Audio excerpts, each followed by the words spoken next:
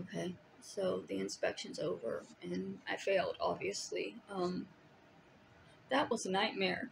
I'm, like, trying so hard not to cry, because that woman, she was just angry, and had no time to explain anything to me. All the inspectors that came before were very polite, and they explained things to me. This woman was just very aggressive. Like, she came in and the first thing she said is there anything that needs to be fixed? And I said, I don't know, because it's her job. I don't know what needs to be fixed and what doesn't. And she said, well, if you don't know, I don't know. If you don't know, I don't know. If you don't know, I don't know. But it's her job to find out what works and what doesn't. And so she's yelling at me, if you don't know, I don't know. I let her walk through, and she asked if the stove worked, and I said no, and I explained about the gas, and we went over that a couple of times because neither of us understands why it was turned off or who was supposed to be paying it. And she's angry and yelling and telling me that I just need to get it back on, just turn it back on, just turn it back on. And I told her multiple times that they're supposed to come tomorrow, and she said, good, then turn it back on. And like, just angry, just very aggressive.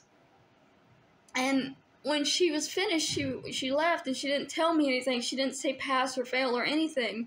Like, the other guy, he used to say, okay, you failed for this, this, and this. She didn't do that. She just walked out, and I said, what happens now? And she said, I don't know. And I was like, well, do I get another inspection? Or, like, she says, you'll get a letter in 2 weeks. And then she's down the hall and gone. And, like, I've never had an inspection that was that aggressive, and I want to say it's just because it's raining and it's cold and she's having a bad day, but I'm a nervous wreck from that inspection. I'm trembling from the moment she stepped in and started screaming at me that if I didn't know what was broken, she didn't know. I was on the verge of tears.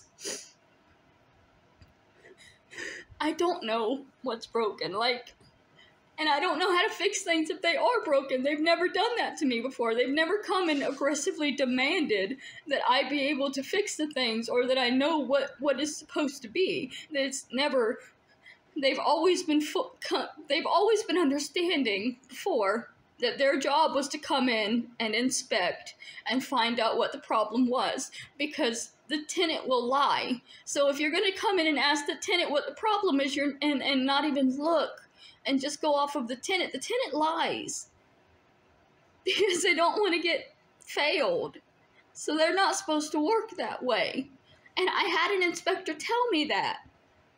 Like, because I failed for the heat not working multiple times. And I told him, I don't use the heat. I don't need the heater. And he told me, I can't go by what you say. I have to inspect the unit and write down what I find.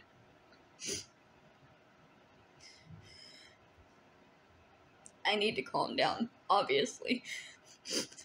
This was very bad.